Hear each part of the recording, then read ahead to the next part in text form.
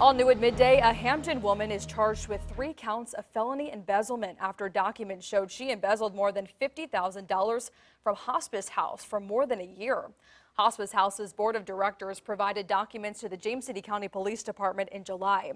After reviewing bank records, credit card statements, and other records, investigators determined that Brandy K. Godwin had made numerous personal and unauthorized purchases using both a credit card and checking account belonging to Hospice House.